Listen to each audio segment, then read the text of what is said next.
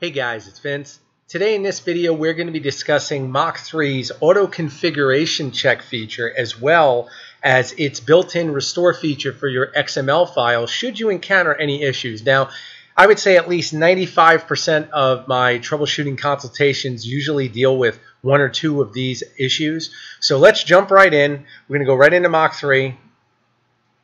I'm not going to select the UC400. We're just doing a demo here. I'm going to reset the e-stop. What I want to show you guys is that you can come up here into Operator, and if you come down, there is a Restore Setting feature. If you click on this, read this carefully. Mach3 keeps a backup of your last 21 settings for files. You may select the settings file from the list to move back to. Each file represents one run of Mach3. Your setup file changes on each use. If it becomes corrupted, select one of the files below. This will revert your settings to that run of Mach3. Going back to an older file will revert your settings to the day of that run. This can fix any corruption issue you may inadvertently create through a system crash, program malfunction, or unknown corruptions. Now you can see I've got 6 different runs individually of Mach3, and therefore I can select from those 6 different runs. If I want to restore one of those runs, I just click Restore.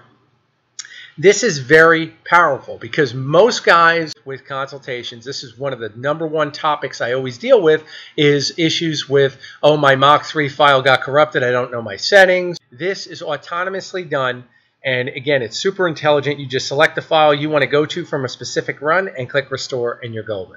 And if you do that, again, it'll say 6. If I click Restore, it says Program shutting down. Restart for changes take effect. Now, again, I didn't change anything. So if I end, come back in, that would be the entire cycle for you to have those settings restored.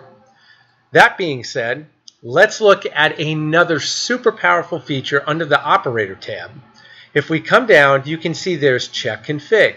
If you click this, Configuration Check Facility, any obvious errors are checked by this facility. Passing does not mean you have no errors, but as more error possibilities are found, more checks will be added to this facility. Currently, the most frequent tech support errors are checked for. Now again, guys, this is not going to validate every error out there, but it's certainly going to allow you to see if anything is standing out. Now, what's interesting is it picked up, it says you are using a high kernel speed than is recommended for your motor tuning. It is recommended you reset the program to 25 kilohertz mode, restart and retune the motors. Failing to do so will negatively affect GUI performance.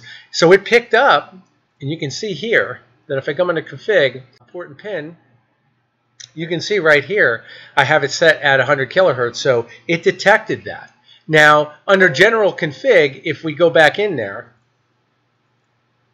you can see that it's going to look for no port and pin errors found in output signals, end of output signals check. Digitizing probe, end of probe check. Motor settings, enable motors only are checked. Let's see, motor settings, end of motor settings, end of motor checks. Checkup complete. Please check any errors listed. Thank you for checking your settings. And again, this is very basic, but a lot of times you may be overlooking something, and this will find it immediately if it's a basic setting. Again, you do have limit homing check. That's something that's, you know, all over the place as far as tech support. So these are settings that are built in, once again, features and resources, and I don't feel enough end users are using them, or for that matter, even know they exist. So again, it's under the Operator tab. Just do the drop down. And again, you got Check Config, and we also have Restore Settings. To do this, once again, is a joke. Practice getting into the habit of looking for these additional features. And again, I always recommend coming up here to Operator and just scroll down and see what's there. You know, you got Edit Button Script, VB Script Editor. I mean, you can go down and see maintenance hours. This I covered in another video on how to reference how many maintenance hours on your machine. I get questions about that all the time. Here it is, and you can see total operating time, so you don't have to memorize that. If you want to do a service on your machine, you want to set it at maybe 12 hours, just wait for 12 hours runtime, reset this when you're done. Again, you can see reset all, and you're good.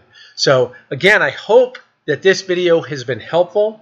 I hope that it's alleviated the issue with how do I restore my XML file, or how do I check for the most basic of settings. Again, that check config utility is very powerful in the sense of looking for those specific errors that stand out. Again, limit and homing switches. Switches are always a tech support question, so keep that in mind. For new end users, this is really going to streamline a lot, and making you familiar with the backup procedure will just make you that much more prepared in the event something does happen.